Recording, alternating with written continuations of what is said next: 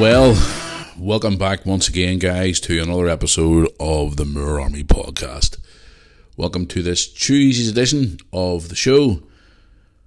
Hope everybody out there is having had a good weekend and is having a good week so far. Plenty to talk about on the podcast today, as always.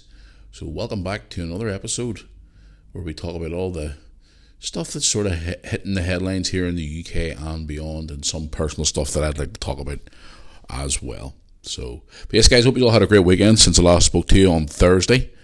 If you haven't checked out last Thursday's episode, you can go back and check it out here on Spotify or Apple Music, or if you're listening to us here on the YouTube channel, you can go back and listen to us on there. If you are listening to us on the YouTube channel, please subscribe to this video, or this channel, and drop a like on this video for the podcast today as well. But anyway, yes, guys, plenty to talk about on the podcast today. Wow, what a turn of events since the last time I spoke to you. Some subjects that I'm going to be talking about today can be a little bit, out there. So if you are easily offended at some parts of this podcast, you might want to turn off. Hence why this podcast is called Unleash, as you all know. If you're a new listener to the podcast, hello. We do talk about quite a lot of things here on the podcast, but it's got some stuff to talk about today that some people might not like. So if you want to skip forward, you can if you want to, or if you want to turn off, certainly you can do that as well, but it's entirely up to yourself what you want to do. We just wanted to give that wee warning today before I continue on in today's podcast. Anyway, guys, as I said, you're welcome back to the show for another episode on this Tuesday morning. Looking outside this morning, the sun is shining. Beautiful day here in Northern Ireland. Really chilly. Woke up this morning, a little bit frosty this morning, a bit cold, but it's just typical weather in January here in Northern Ireland as always. Never friggin' changes, never surprises me at all, the weather we've had recently as well. But yes, I had a pretty good weekend, but we'll talk about that in just a wee second. But before going any further in the podcast today, guys, just want to get the usual stuff out of the way, as we always like to do so here at the start of every episode. So if you're new to the podcast for the first time, hello, welcome. If you're a regular listener to the podcast, welcome back to another episode of the podcast. If you'd like to get in touch with us here at the Moor Army Podcast, you can by the following methods. You can contact us by email if you have any questions you'd like to ask me, which I do like to have a segment here in the show where I like to answer your questions and more. You can get in touch with me if you have any ideas for the podcast or anything you'd like to hear me talk about. The email address is moorarmypodcast@yahoo.com. That's moorarmypodcast@yahoo.com. Also, you can contact me on social media. Instagram, which is official Matthew Moore. You want to contact the show on Facebook, you can contact the official Moor Army YouTube channel Facebook page, which is the just named Moor Army YouTube channel. Please head over to the Facebook page, drop a like on there. I would appreciate it. I'm not on Twitter or X, as all you regular listeners know, but I am not on there. I prefer to stay off that platform because it's full of crazy people, should we say. Just being nice. Trying to be nice today. So far. You can follow me on TikTok as well. I am there on TikTok as well, which is official Matthew Moore on TikTok. You can contact me on there, or you can follow me on there as well. I am on Threads as well, guys, but I don't really post much on Threads, to be quite honest. Also, if you want to go to our website to get some of your Moor Army podcast merchandise, also Moor Army YouTube channel merchandise, which have just dropped some new stuff there recently, and also check out all the vlogs and listen to the podcasts and do everything else. It's a Moor Army hub. You can go to our website, moorarmy.co.uk. That's moorarmy.co.uk. Guys, some stuff I want to talk about on the podcast today, which is some stuff is heartbreaking. Some stuff is a little bit extreme. As I did say at the start of this podcast, you want to flick through one of the stories that I'm going to be talking about today. You certainly can. I also got some other stuff I want to talk about today in the podcast that's sort of knocking about the news as well. So, yes, let's get right into it. What have I been up to since the last time I spoke to you guys? Before I get into some of the subjects today, had a pretty good weekend. Was a football on Saturday with Lewis. We won, which was great. I met a couple of new people who watches the channel. So hello to you guys out there. Thank you for listening to the podcast. Thank you for watching the YouTube channel as well. I appreciate it. Saturday night, we had a good night. Lewis and I sat up and watched the WWE's one of the biggest events of the year, the Royal Rumble, which was excellent. We had a great night, Lewis and I. Bit of father and son time the whole day. Actually, we spent the entire day with each other, which is great. Didn't see very much of my daughter this past weekend because of being away out working and being out with her boyfriend and going to someone's house to stay overnight, and it was just like one thing after another. I just never really seen much of her over the weekend. So this is the joys, guys, of having a fucking 18-year-old daughter you never really see very much anymore. But yeah, we had a pretty good weekend, an excellent weekend. I actually spent some of Sunday afternoon. We watched the Liverpool game on Sunday afternoon, which Liverpool won, by the way. But yeah, I was sitting down Sunday afternoon. I sat down for about 45 minutes with a coffee, just sort of responding to some of your questions on Instagram, some of your message requests, some of your emails and whatnot. I was just sort of answering a few of you guys with a coffee on Sunday, which it was read some interesting stuff on there. A lot of you guys always send me a lot of emails and questions every week, which I actually love. So thank you for that. I appreciate it. Somebody's actually responded to me right away, actually, on Instagram. So I had a wee chat with a couple of you as well, which is brilliant. But no, it was great chatting to you on Sunday, guys. So thank you very much for all your messages. I do appreciate it. As I always say every week, I appreciate it. Every single message that you send me. Every question you send me and more. So, but yeah, it was a good weekend. But before the weekend came around, guys, after we recorded the podcast on Thursday and Friday, well, Thursday especially, like what happened on Thursday for me in my personal life shocked me. Well, we'll start off with obviously it's going to be a football matter here for the next couple of minutes, so if you don't like football, you can skip by. The news broke the other day that, and I couldn't believe when I saw this. I mean, obviously I knew that this person was going to leave eventually one day, but not as right now at the end of this season. Liverpool announced that Jurgen Klopp is leaving Liverpool at the end of the season. And it was, that news broke on Friday, and I was sort of sitting here, because on Thursday night, guys, as you all know, if you listen to this podcast regularly, I always tell you, on Thursday nights I always have a beer or two with my brother on Thursday nights and stuff, but this week it didn't. I ended up having it on my own. I had a pretty late night, actually. It was a little bit fucking tiddly, actually. It was really funny. I actually had a great night on Thursday night.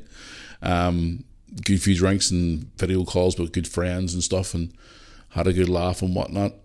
But yeah, I was lying on Friday, and I knew, because on Friday, guys, my day on Friday normally consists of a day off from work and everything else. So in the morning time, I would get up and get Lewis off to school, get stuff done around the house, normally head to the shop, do a few odds and ends around the house, run a few errands and stuff, and then we'll have an hour or two after, because obviously I have a few drinks on the Thursday night. I would have a wee lie down for a wee nap for an hour or two before Lewis comes home from school, and then I start getting stuff ready for Saturday for football and do our things around the house, like wash Lewis's uniform and do our bits and bobs again. As I said, you'd run a few errands on Friday and whatnot.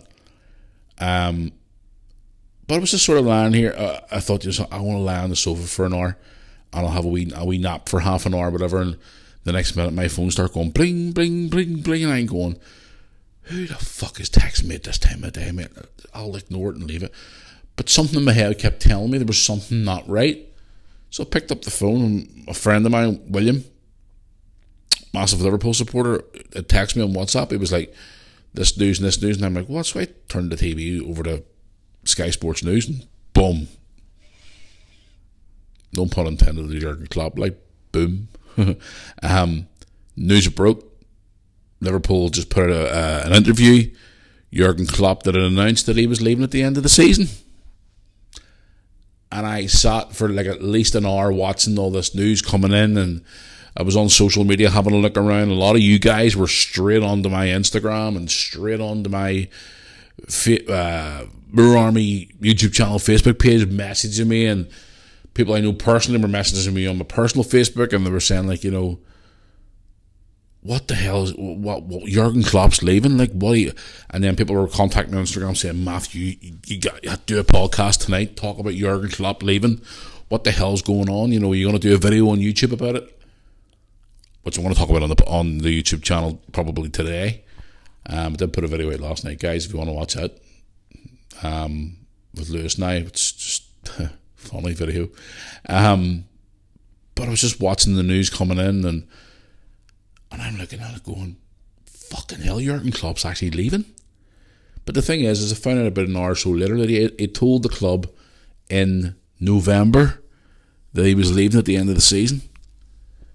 And his term that he used was that he's running out of energy and he needs a break. And obviously social media have blew up about this. I've had a lot of different supporters coming in taking the piss, like Man United supporters, Everton supporters, Chelsea supporters, City supporters, Arsenal supporters. You know, and I've also had a few wee fucking smart arses coming in on Instagram, which have been blocked and reported with their derogatory messages as usual, because you always get those wee weeded troll wee pricks that always come in and over nowhere when they think they can have a wee dig at you. Nice try. But no, I just couldn't believe it. The fact that Jurgen is leaving at the end of the season. Now, I know I'm not going to ramble on too much into the podcast because of other things I want to talk about on the podcast today. But I mean, like, fuck me, like, this is the end of an era. I mean, people are now comparing this to the time whenever Bill Shankly left Liverpool, when Kenny left Liverpool. You know, it's just, it's this a decision that has sent shockwaves around the football world, not just around Liverpool's world, the club as a whole. The whole football world's like, whoa, you know, Jurgen Klopp's actually leaving. You know, where's he going to do? I mean, he has stated that he will never manage another club in England ever, with respect to him for that. But if at the end of the day, guys, if he's announcing that he's burnt out and he needs to go for his own mental health, his own well-being, his own physical being, you know, you got to respect that, guys, because he's been there since 2015. That's nearly 9 years he's been there, you know, and he's won everything. Well, apart from the Europa League, which we could win that this season because we're still in that competition. I mean, he's won us everything. He promised us trophies. He's won us everything. And I know people are going to come in and go, oh, he did, especially Man United supporters, oh, he was there 9 years and he only won the Premier League once and he only won, like, fuck you. I mean, come in and say what you want. Okay, yes, Alex Ferguson, or Sir Alex Ferguson, as I like to call him, is an iconic manager, but he was there from like the 80s. Klopp was only there from 2015. And you can compare it and say, oh, but in 9 years, United won all these trophies. Let me tell you something. Alex Ferguson was there from the 80s, and it took him years as well to win his first trophy, which was the FA Cup. A lot of United men don't seem to remember that. I remember a Pacific game, even watching that game on TV one time with my dad, where they were playing, who were they playing? Was it Forest in the Cup? I think it was Forest. It was Nottingham Forest, and if he had lost that game to Nottingham Forest in that cup back in 1991, Fergie was on the verge of getting the fucking sack. So a lot of United supporters out there forget about that. You know what I mean? Okay, yes, he was successful and he won, was it 13 Premier League titles and he won all this here. You know, that's fine. But Fergie was there for a lot longer than fucking Klopp. So, but going back to our situation as Liverpool supporters, it's a sad day for the club. It's a heartbreaking day for the club. It's a day that we never thought I would see coming. You know, I spoke to Lewis about it, my son, and he was like, Dad, I can't believe Jurgen's leaving. And I'm like, I know. It's crazy.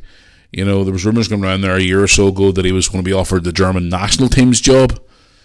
And, you know, I wouldn't be surprised if he took that, because obviously he's German, and, you know, when you're a little bit older in life, you know, an international job's a little bit easier, because obviously you're not dealing with the day-to-day operation of a club where you're playing sometimes 2 and 3 matches a week.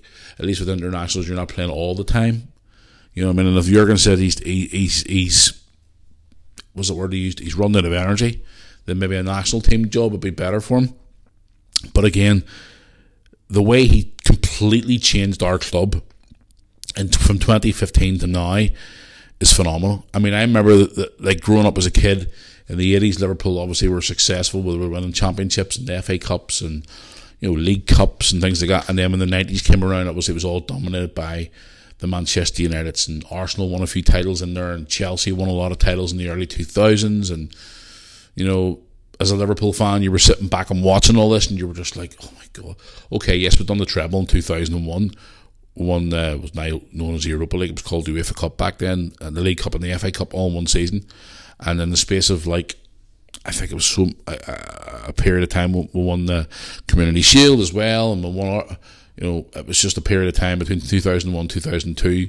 And then again, we won the Champions League in 05, we won the FA Cup in 06, you know, we got to the Champions League final in 2007 as well, which we lost. But, you know, it was sort of like drips and drabs of success. When you were looking up the road at Manchester United, they were winning league titles every year, and Chelsea were winning titles, and Arsenal were winning titles, and, you know, Jesus Christ, even Leicester City and Blackburn Rovers won the Premier League title before we did. And that's saying something. But Jurgen came in 2015, completely changed the whole culture of the club. You know, the way he used that phrase, from doubters to believers, and he completely changed the whole club. You know, even the atmosphere on match days, the experience. Just, I mean, guys, I've sat at games in Liverpool and I remember one day I went there a few seasons ago. Was it last season? I think it was the season before we played Atletico Madrid in the Champions League. Was it Atletico? I think it was. It was when Suarez was back there, and I was sitting right behind the bench at Anfield. My vlog's on the YouTube channel if you want to go and watch it. And I'm sitting there like literally feet away from Jurgen Klopp, and I was watching that man on that sideline, and the aura and the feeling that he gives you, just him having his presence in that stadium, just made you believe that anything was possible with the Liverpool team.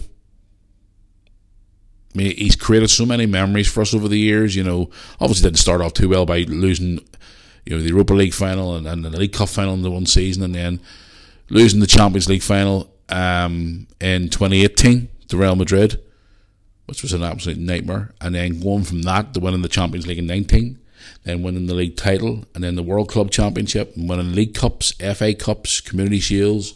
You know, he's just won a lot. He's pretty much won everything apart, bar, obviously, I still like to call it the UEFA Cup, but it's now the Europa League. And he could do that this season before he goes. But the things that he done around the club, just the whole entire, the way he just changed the whole club as a whole. And yes, you might say, well, but he's only the fucking manager. Alex Ferguson done it at Manchester United. You know, other managers have done it at other clubs. You just change, it just turns your club into belief that anything's possible on the pitch. And he done it. And it's going to be sad to see him go. It's going to be a heartbreaking thing to see him go. I was going to go to the last home game of the season against Wolves. Fuck, I've no chance of that happening now unless I've got like a couple of £1,000 to spend on it, because it's undoubtedly sold out already. No surprise. His last home game at Anfield will be a sad, sad day. There'll be tears shredded, no doubt, and you know, hopefully after that last home game, we'll be lifting the Premier League title, hopefully. We'll also be going on to the Europa League final if we get there too as well, fingers crossed. Maybe an FA Cup final. We've got the League Cup final coming up here next month, which is excellent. Still trying to get tickets for that for Lewis now. If not, we'll be doing a League Cup final special video for the YouTube channel as well, if we don't get to the final itself. But no, guys, it's a sad day for the club. I mean, the question is now as well, who is going to fill the boots of Jurgen Klopp? Who is going to be the next manager? A lot of people are talking about it online about being Xavi Alonso, who's doing a fantastic job at the minute in Germany. People are saying about Stevie Gerrard. Honestly, no, I wouldn't. You know, okay, he's a club legend, and you know, he was one of the best players Liverpool's ever had, and always been a big lover of Stevie Gerrard. But I don't think he's the right man for the job, to be quite honest. There's a few other names floating about. More people are talking about nice Xavi Alonso. I mean, everybody knows who Xavi Alonso is. If you don't, you've lived under a rock. I mean, he was part of the successful Liverpool team that, Won the Champions League in 2005, won the FA Cup in 2006. Fantastic player. Then moved on to pastures new. He's a World Cup winner. He's a Euros winner with Spain. World Cup winner with Spain. He's just he was an unbelievable player back in the day, and he's doing a very good job in his early stages of his managerial career. Would he be the right man for the job? Who knows? But only time will tell. But in closing this subject about Jurgen Klopp, obviously I'm going to miss him. The club's going to miss him. It's just people are saying it's the same whenever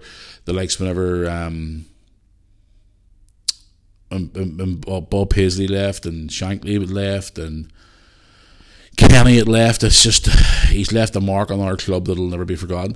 Now there was talk about the other day. I was watching a wee segment there on the news the other day. They were saying maybe he takes a year or two away. Would he ever come back to the club?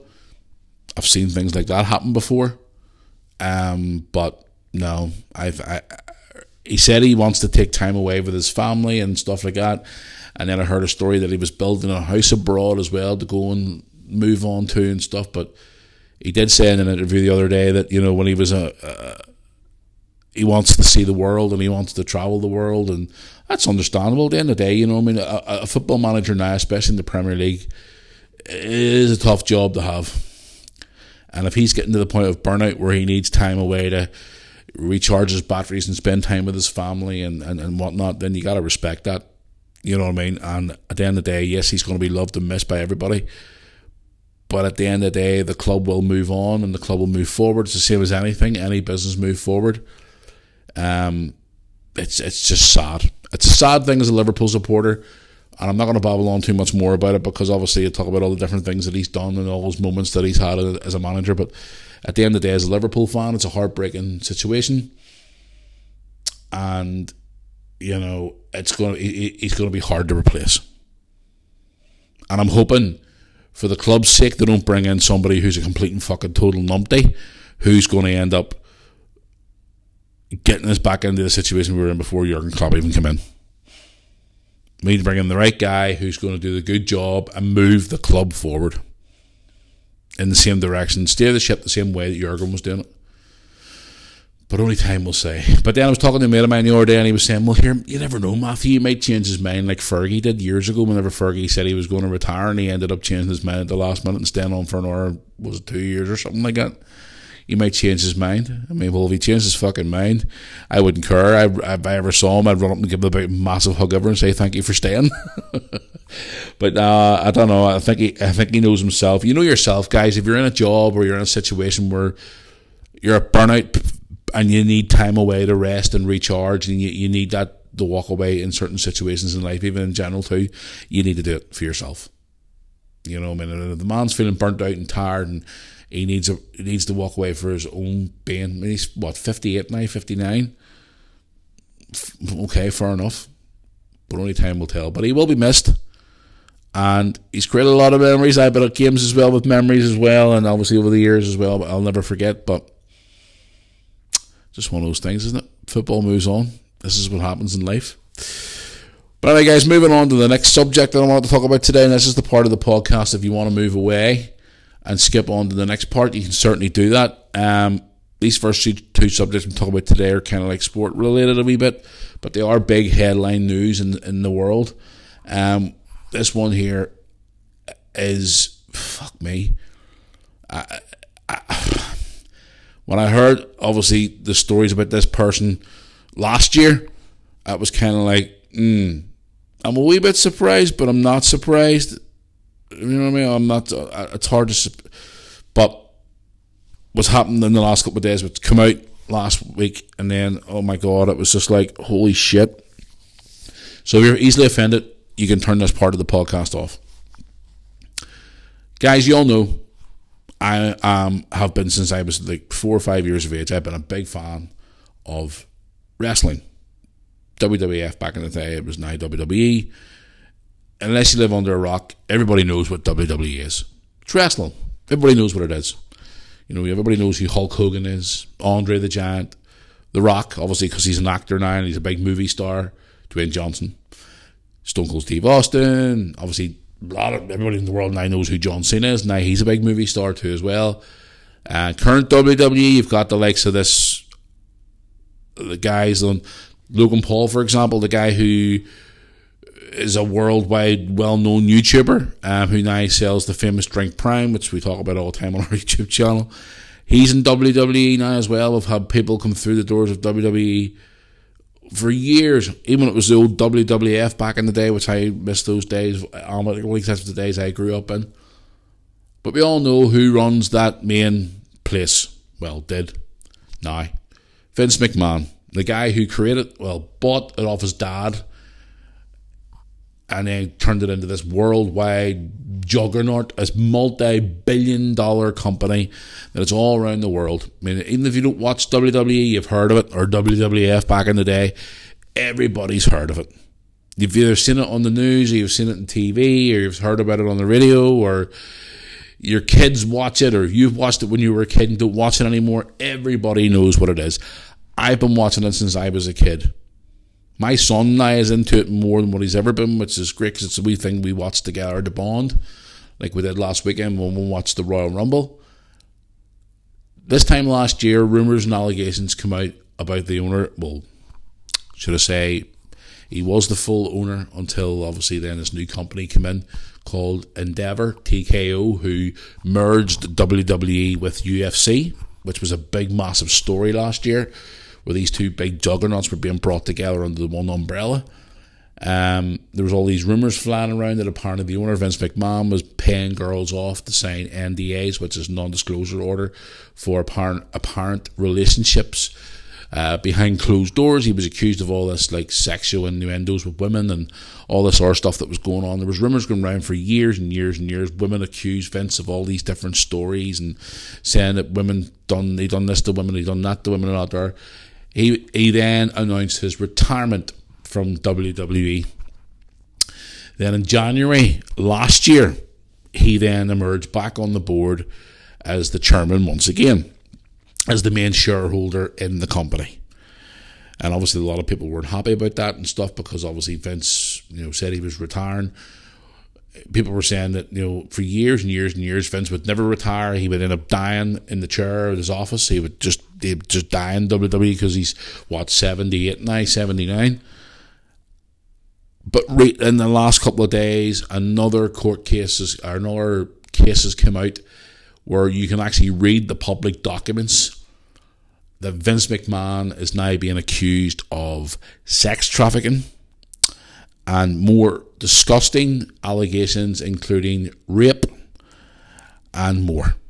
And when I saw this come out in the public eye and the main story broke by the Wall Street Journal, I was like, holy shit. I read the 67-page court document and I was in shock. I heard obviously all these stories for years that Vince was a bit of a ladies' man, he was a bit of a pervert, and I heard all the allegations against him a year or so ago. Apparently he paid off women so much money to be quiet about their affair and stuff like that.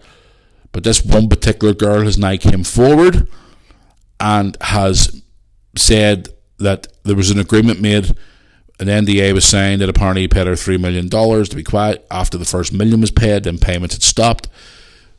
But she's now come out and said that, told all these things that apparently had happened to her with Vince, one of his associates, and also, and you're going to know this, apparently there was stuff sent to this former UFC star stroke WWE wrestler, who we all know, all you sports fans out there know, Brock Lesnar, the guy who's a former UFC heavyweight champion, former wrestling champion. The guy's known worldwide for his, should we say, the way who he is and what he is and stuff like that. Apparently Vince was sharing stuff with him, and there was rumours going around apparently Brock was involved in some sexual activities with this girl as well. I don't know whether it's true or not, but some of the stuff that these people are being accused of, what they done to this young lady, is fucking disgusting. And I'm literally going to tell as it is. at this present time right now, I'm disgusted to be a wrestling fan for the first time in my life because of all this crap that's been going on. I understand. I talk about this to Tony all the time because Tony's watched wrestling since we were kids as well. And I've said, like, sure, Vince is a dirty old man anyway, and he'll never retire, and he's a pervert, and he's always, like, been an old pervert for years now there. We used to laugh about it and stuff, but fuck me, guys. The report's out there. If you go out there and look for it, it's on the Wall Street Journal website. And a lot of people share it. You can search it on Google, you'll find it. The allegations that girl is saying that what them two men, Vince and his associate, did to her is beyond degrading. I mean, it is beyond degrading of a human being. And wrestling aside for a moment, when I talk about this, what, as a human being, what she's accusing these men of doing to her is beyond disgusting. It is beyond degrading degrading a person as a human being. And I'm sorry, but if someone had done that to my fucking daughter, I would be in jail for a very long time. At that, I don't want to say too much on it because this podcast is on YouTube as well, and I don't want to get the channel kicked out and closed. I know obviously it's an unleashed podcast and stuff, but some of the stuff that they done to that poor girl, sex trafficking, sharing her out with other men, I don't even want to repeat this, but like urinating on her and doing other disgusting things on this poor lady, the way they treated her, if you read the court documents, guys, it will literally, if you're not easily offended, you'll be fine. If you're easily offended, do not fucking read it. And for what I've been watching, like former wrestlers and former people who've worked for Vince come out over the last couple of days, it's just, if he is found guilty of this, in my opinion, he'll go to jail for this. And for what I've heard the last 24, 48 hours, especially and over the weekend too, is that his family's starting to distance from him as well. And do you blame him? Now, after the Royal Rumble pay-per-view at the weekend, his son-in-law, who helps run creative storylines and all for the TV and all that stuff like that, was at a press conference, and obviously the media, you knew, were going to ask about the allegations on the news.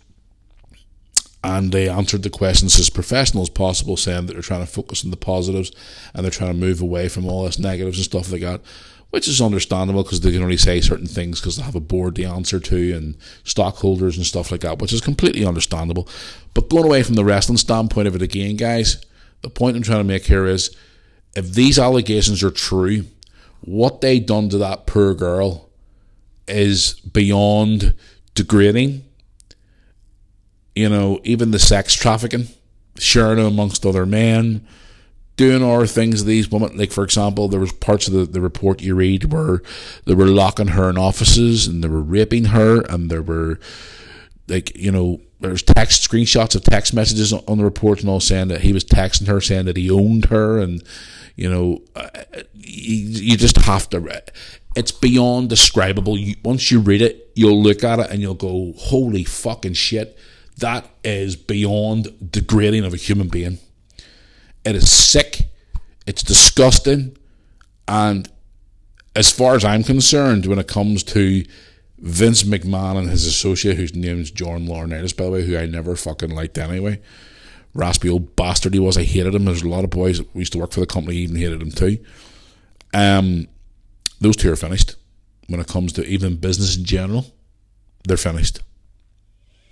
You'll never see them in the public eye again if they don't go to fucking jail, which I think they probably will be if this is proven in a court of law. I mean, sex trafficking alone is disgusting. But some of the stuff that they done to that poor girl, if that was my daughter, I would go to fucking jail for them. I'd kill them. Disgusting beyond belief. Now, you hear about all these stories, you know, in the news all the time about prostitution and sex trafficking and, you know, abuse of children and all this different stuff that you hear, which is just disgusting. You know, when you hear about, you know, all these things that happen to women and men, you know, and all this is abuse and, domestic violence in relationships and all that stuff. But some of the stuff that they done to that poor girl physically is just fucking sick. And to be quite honest with you, I couldn't believe it. And I spoke to my friend about it the other day, and he was like, Matty, what do you think about that? And I just went, I'm glad that this is starting to come out and that old bastard is finally being caught out. Now, don't get me wrong, for what he done for the wrestling business, from taking it from this wee small territory into a big juggernaut and providing entertainment for me as a child growing up, watching all these big stars, the likes of the Hulk Hogans and the Andre the Giants, and then growing into the era when I was a teenager, the likes of The Rock, Dwayne Johnson and all that, hundreds and hundreds of hours of entertainment. No, couldn't say thank enough for that. But what was going on behind the scenes, I mean, you've seen it for years in the 80s, like TV reports, news reports. You can watch them all on YouTube. You see Vince and all these talk shows talking about you being accused of this and accused of that, staff doing this to the other young members of staff, and Vince denying everything. 1992 or 93, he took on the government about the steroid scandal, where he was being accused of having steroids in his fucking company, which he was on the verge of going to jail, but he actually beat the government in court. Then in 1999, when one of his wrestlers fell to his death live on a pay-per-view, he was in a lot of shit because of that, because he continued the show on, even though the wrestler fucking died on the way to the hospital during the pay-per-view, because he fell like 75 foot from the ceiling, bombed down in front of all the fans, and fucking basically died in the ring. He had to pay a lot of damages for that. All the allegations that he was accused of being knowing about all the stuff that was going on in his company, which he swept under the carpet for years and years and years. And then obviously recently the girls were making the allegations about him. He was making all the payments out to keep him quiet. But now this girl's come out, and this might not be the end of it. There could be more stories coming out about this in the coming weeks and months ahead. No one knows. But again, when I read that 67-page court document, I was disgusted. I couldn't believe it. And I was just like, you dirty old, perverted, sick, twisted bastard. And he should burn in hell for that, if it's true. Anybody who does those things, I don't even want to describe some. I've described some of it, but I don't want to describe it all, because if I describe it all, I don't want to get kicked off the platform that we're putting this podcast on. So, but if you want to go and read it, guys, it's out there to read it, and you'll be shocked. But I just wanted to talk about that today, because obviously I've been watching the WWF, WWE since I was about 4 or 5 years of age, and I've grew up with it.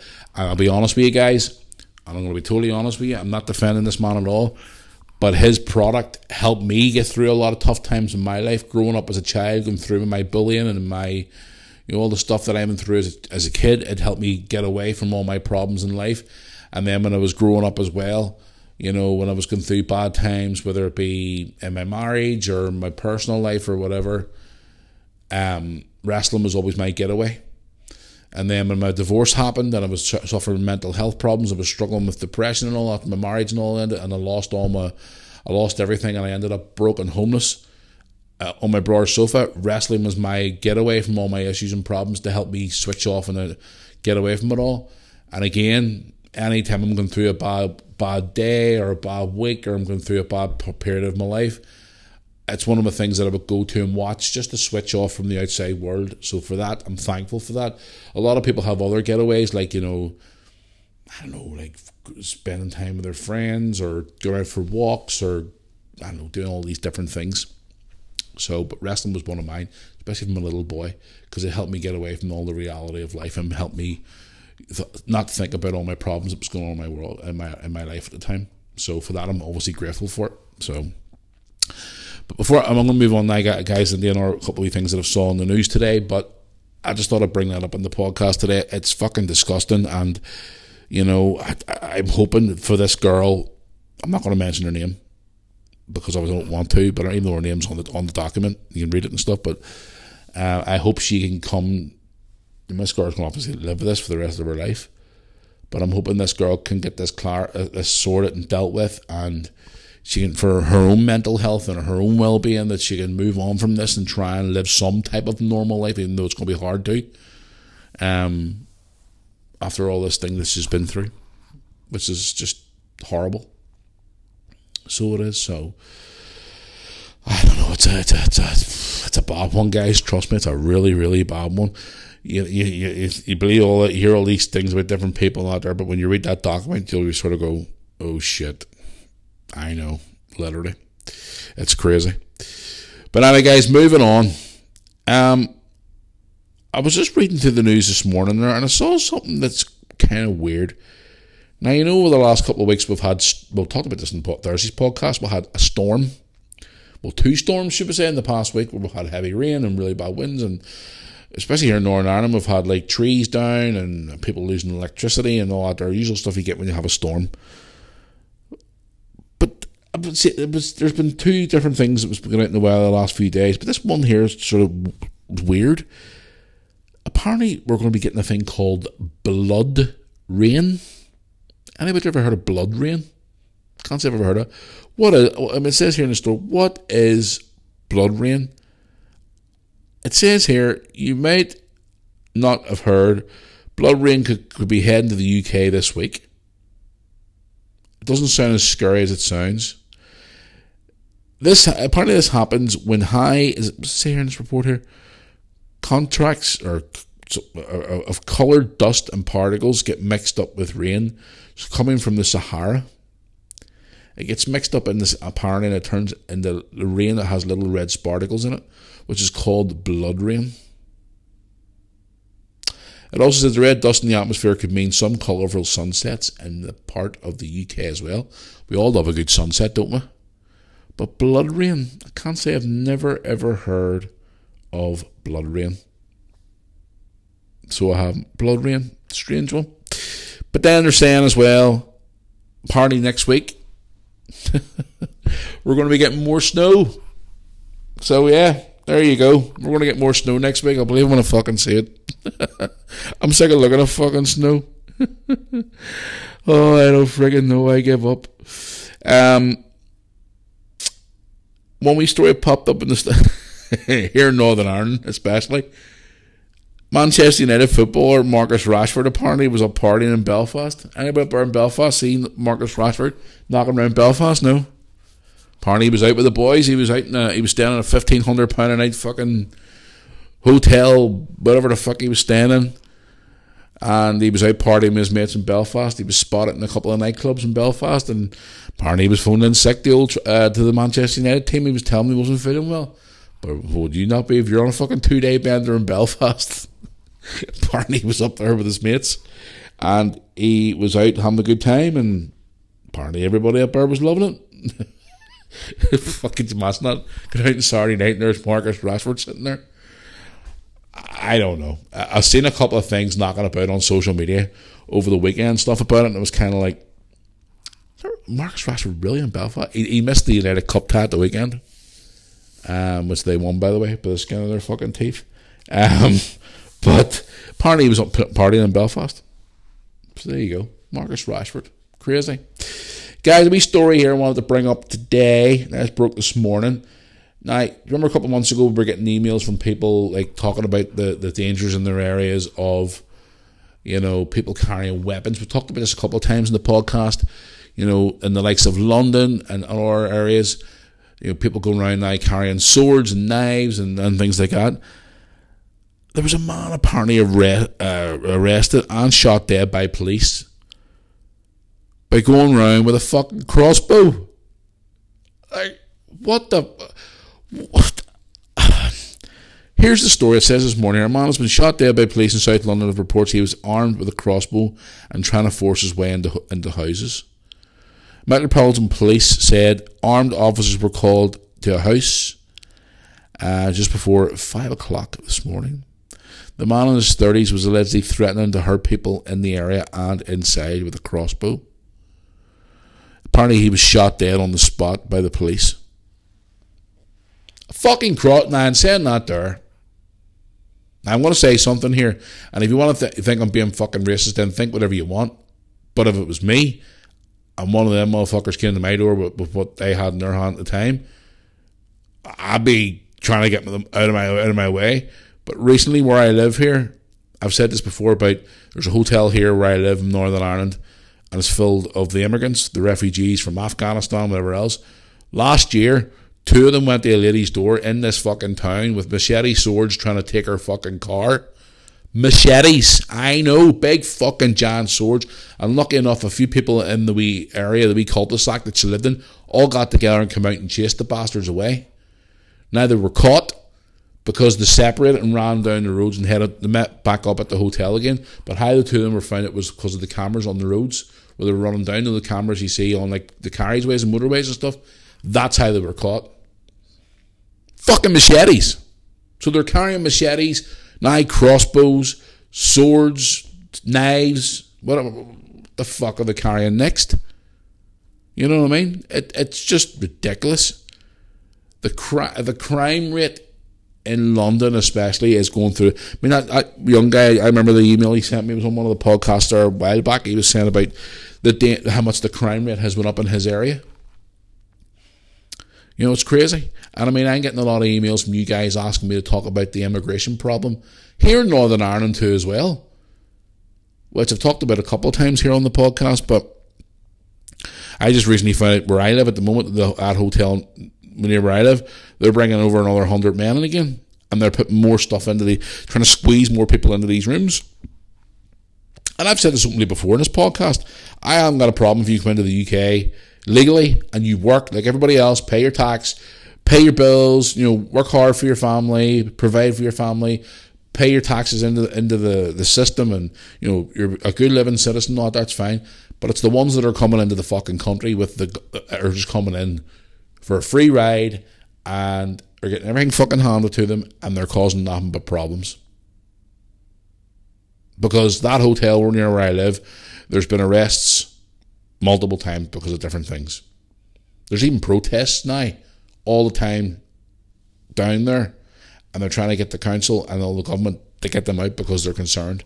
Now, I'll be honest with you, there probably is people down there who are genuine and are there with their families, whatever, and they're trying to get a home and a better life from the countries that are obviously fucking war zones, which is understandable.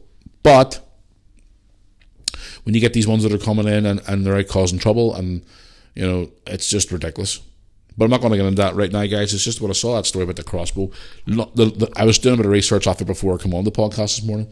The crime rate in London is rising daily. Every day it's getting fucking worse. And it's not even just London. Other main parts of the UK and Ireland. Now, I must say, down south in Republic, got the right idea. They're getting them out. Any ones that are causing any problems, get them out the fuck. And that's a good thing. Maybe we should take a leaf out of that book.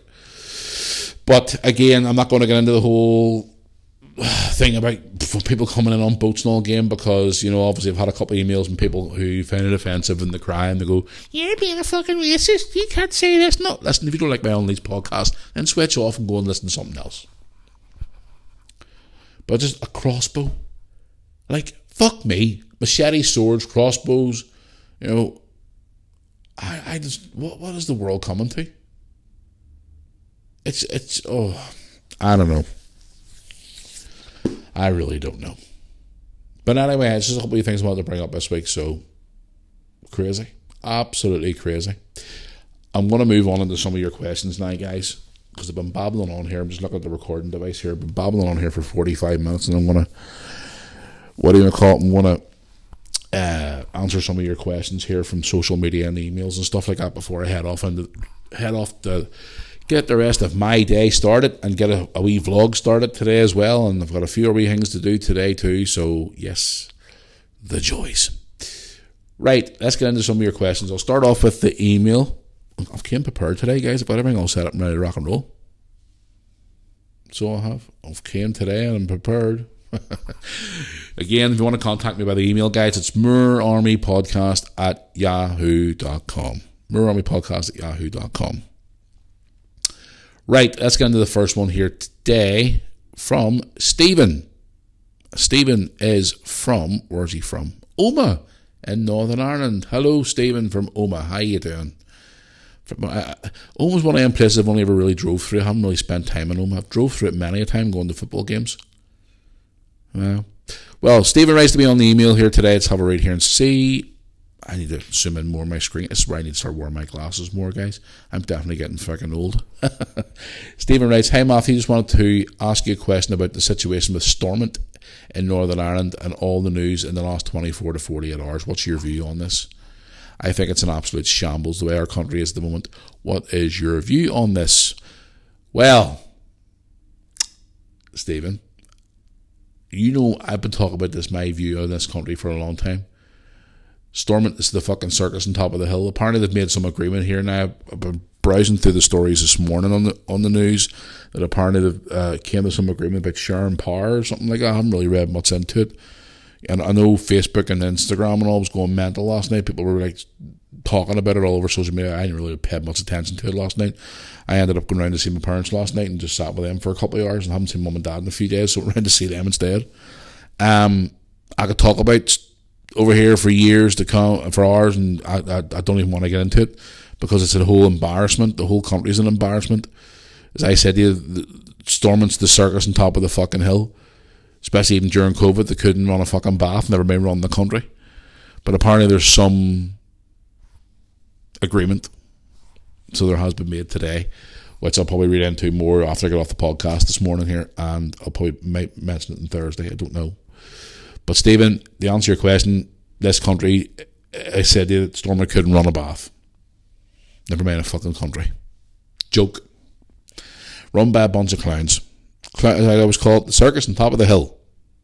As I always say, circus on top of the hill. So there you go. But thanks for your question, Stephen, and I hope you're keeping well. Thank you very much for that. Right, let's get into another one here saying... Right, there's one here from Brendan. Brendan is from... Let's have a look and see where it doesn't say where he's from. It says, "Hi Matthew, love your podcast. Listen to it every single week." And then he puts it in little brackets, "when available." Ha ha ha. Nice one, Brendan. Just wanted to say, keep up the good work. Enjoy listening to your podcast every single week when I'm on the go. Can I ask you, are you ever going to consider doing a video podcast? Because it'd be nice to see you sitting there talking to us where we can watch you instead of listening to you. And also listen to you on Spotify as well. Keep up the good work. Well, a lot of you have been sending me about from the 100th episode of the podcast, which is creeping up soon, that I should be doing a video podcast. And you know something? I'm really considering doing it. Because I've been looking into getting stuff to maybe try and build like a wee sort of like podcast table stroke studio thing where I can put out a video podcast. Because a lot of people prefer sometimes to even watch the podcast, which is understandable. So yes, maybe I'll try and get that sorted out. What are we on? Like, is this like episode 92 or something there, or whatever it is? I counted it the other day. I think it's 92 or 93 we're on now. So I need to get my skates on. So we do get the stuff together, get ready to rock and roll. So which means I have to get new microphones and bits and bobs as well. So yes, leave it with me and see what I can do. Right, I'll do one more on the email before I move into the social media. Right, let's have a look. Emails. Right, one here from Jeanette. Hello, Jeanette. Where are you from? Jeanette is from... Doesn't say. Guys, put on your emails. I know obviously in social media it's different. I can click on your profile and see where you're from.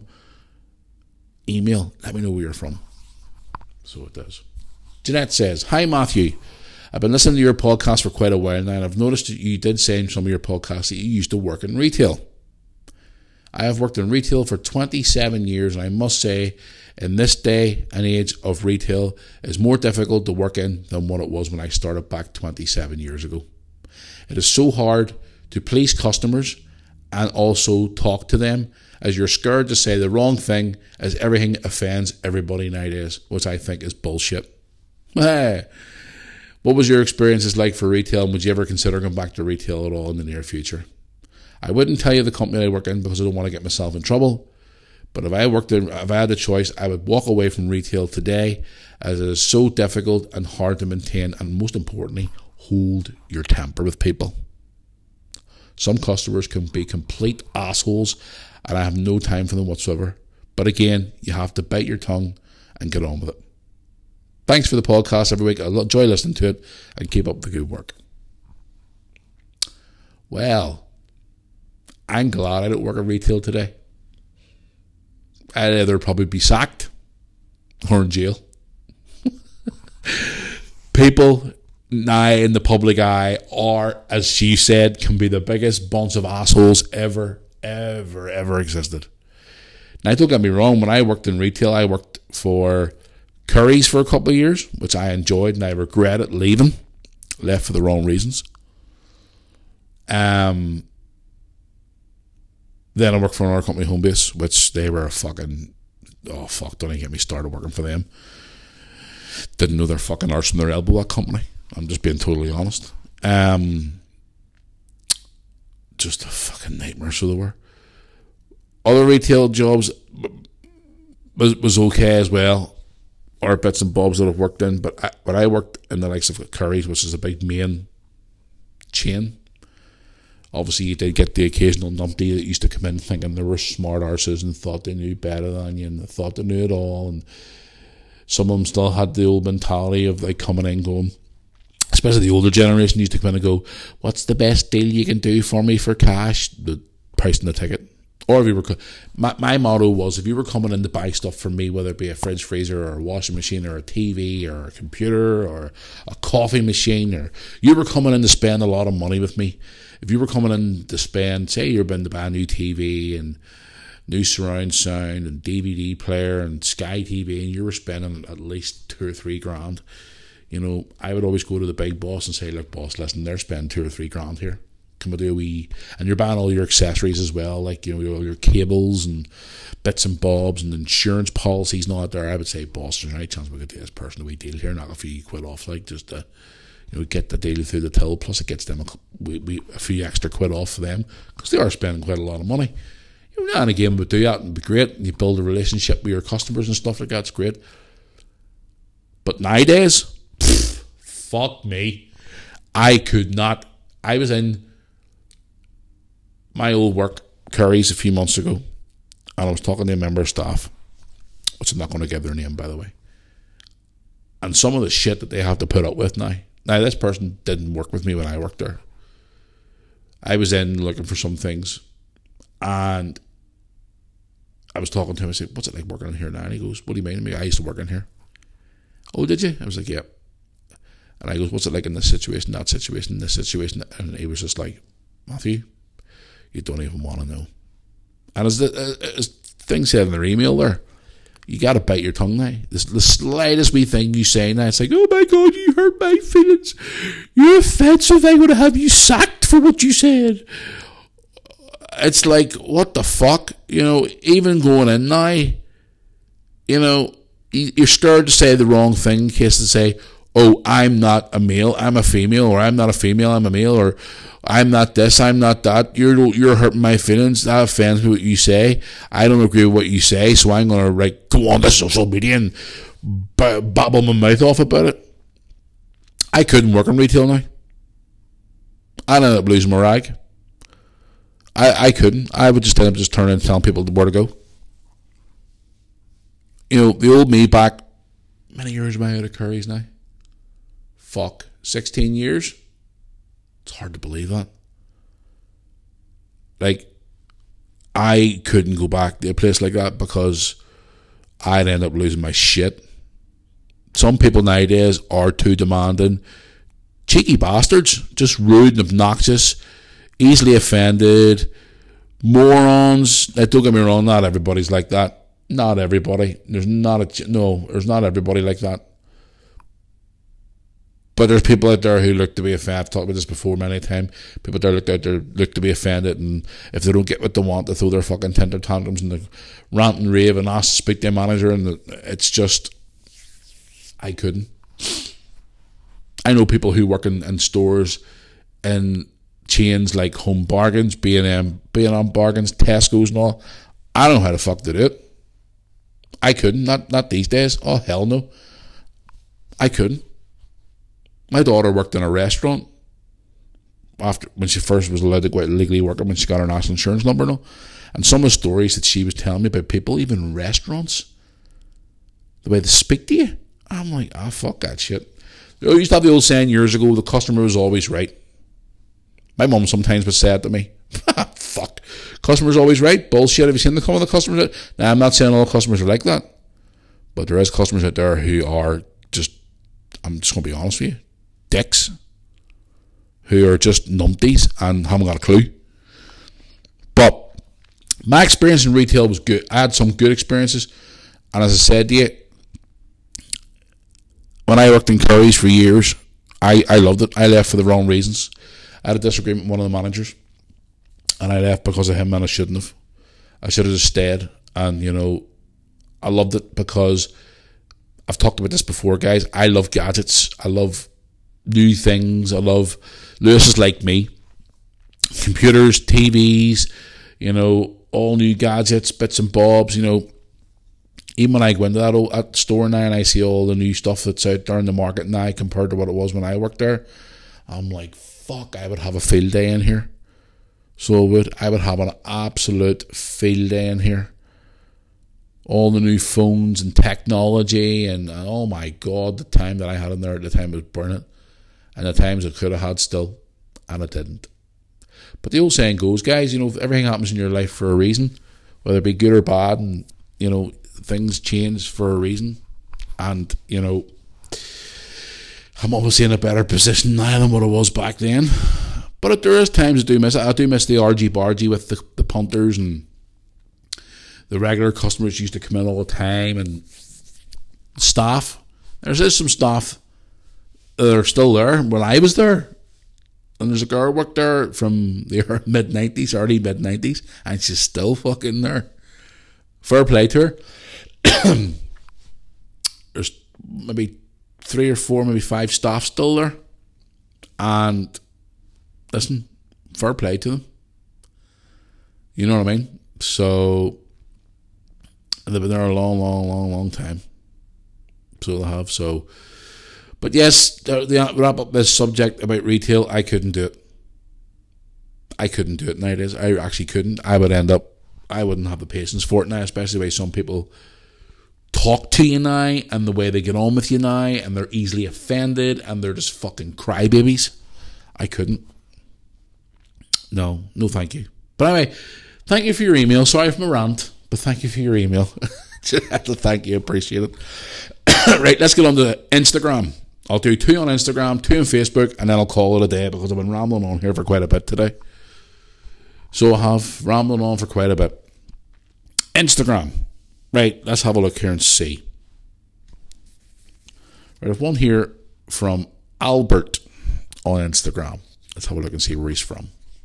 Albert is from Manchester. Hello, Albert. And it's not a football question, which is great.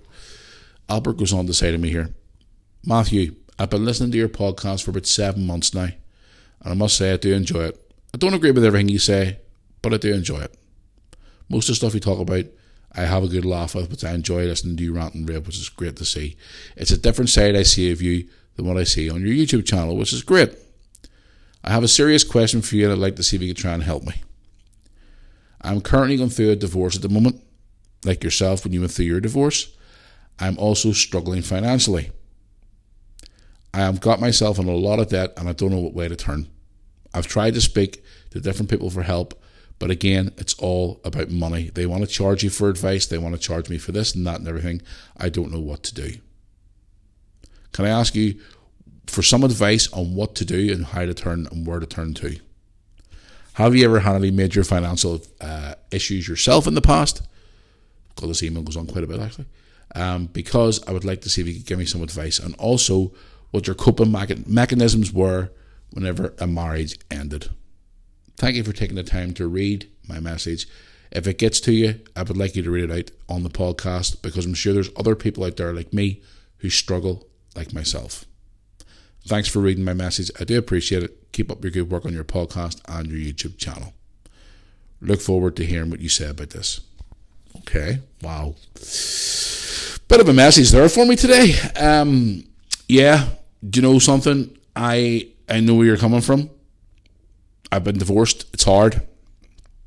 All I can say to you is just take every day as it comes.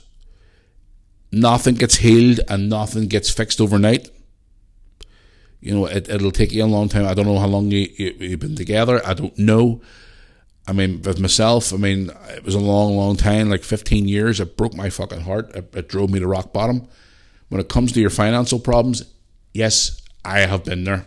Trust me, I have been there. My marriage ended, I ended up in a shitload of debt. And that was another reason was pushing me towards rock bottom. Between losing my home at the time, not saying broken and loose, losing my family car, the family home, all our savings, fucking pretty much everything I owned, gone, wiped out, homeless, on a sofa in my brother's apartment with nothing. When you come to yourself being in financial problems, yes, I understand. You speak to these different people and they say, oh yeah, we'll charge you for the help with this and we'll charge you to help you with that. Look, listen, there's other ways out of it. Again, it depends how much debt you're in. All I can say to you is to seek legal advice. Now, I don't know why you're working at the moment, because if you are working, it will cost you money to get, like, obviously solicitors and whatnot. If you're not working, then I would suggest you speak to Citizens Advice or one of the local places nearby where you can go and speak to them and get free legal advice. Now, I don't know how much debt you're in because you haven't said. Whether it's a lot of money, I don't know. But again, there's always a way out. There's always a way out for you.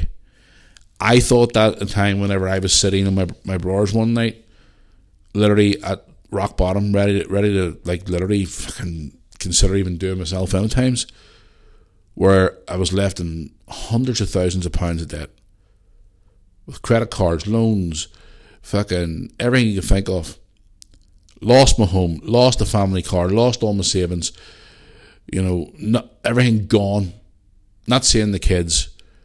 You know, with just the clothes on my back. Living on my brother's sofa with nothing.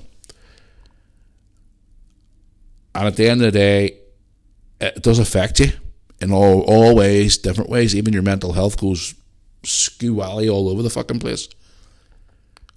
But if you're a strong person and you have beliefs, you will get yourself out of it. Now, I know obviously looking at your profile to see where you were from and stuff like that there. What I'll do is, after I get off the podcast today, I'll try and have a wee look around online for you, and I'll send you a couple of wee links and stuff on a message to different places maybe you can go and speak to possibly, you know, help get some financial advice. Yes, I understand you're going to feel your different things as well. But again, it doesn't get fixed overnight. As I said to you there a minute ago, take every day as it comes. Rome was not built in a day, as the old saying goes. That's what I was preached at the time. My head was here, there, and everywhere, and I was thinking, oh shit, I got to deal with this, I got to deal with that, I got to get this sorted. Look, listen, everything will sort itself out.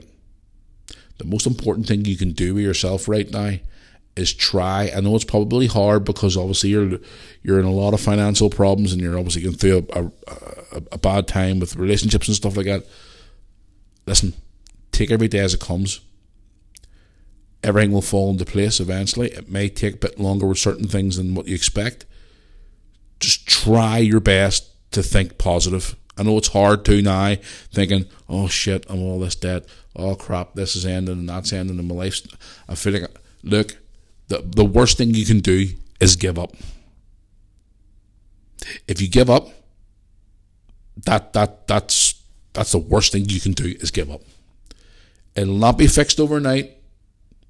You just try and take the steps day by day, week by week, month by month, or if it's year by year, to get yourself sorted. You may think now, oh shit, I've no money, I'm broke, I've all this debt, I'm going through a divorce, I'm getting broke up with my partner, I'm doing all this, blah, blah, blah, blah, blah.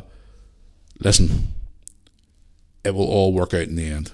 If you have patience and try your best to go to the right people to get the right advice and be put in the right place in the right direction, it may take time, but it will get fixed.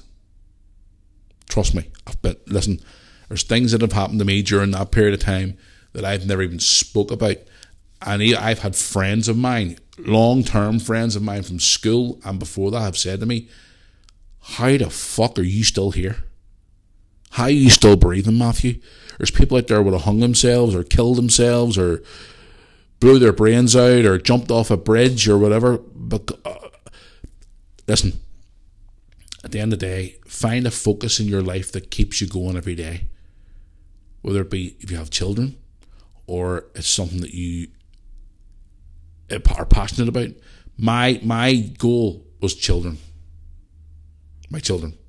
They're the ones that kept me going every single day. When I knew that eventually at the end of that tunnel, I would have got to see Brooke and Lewis more. I would have been back to, I would have tried to get myself sorted. I would have eventually had myself a new home, and I would have had to try and build myself back up again, which I've done. It took me a long time to do it. Hell of a long, long time, but I got there. So all I can say to you is, look, listen, I will send you across a couple of wee bits and pieces where you can go and maybe go and speak to them, a couple of phone numbers and stuff like that. Just don't give up. Keep your head up. You'll be fine. Just keep going there, and most importantly, keep in touch with me and let me know how you're getting on. I don't care if it's a message a week or a message a fortnight. Let me know how you're getting on. Because at the end of the day, I've been there. It sucks. It's shit. There's nothing worse than it. When you're sitting there and you're flat broke, you've lost everything, you're crippled in debt, you don't know what to do, you don't know where to turn and what to... Look, listen, you'll get there. Trust me. And when you get there, it's a good place to be. Just keep me posted on how you're doing. As I said to you, when I get off the podcast today, I'll send a wee message over to you later on this afternoon with a couple of wee bits and bobs nearby, places you can go and speak to for financial advice. And I understand, yes, there's places you do go to and they charge you, and there's all them ones, them scams and all you see on TV going, oh, no win, no fee claim and all that bullshit. Look, listen, there's better places to go to than them, trust me. Leave it with me. Keep your head up and please stay positive.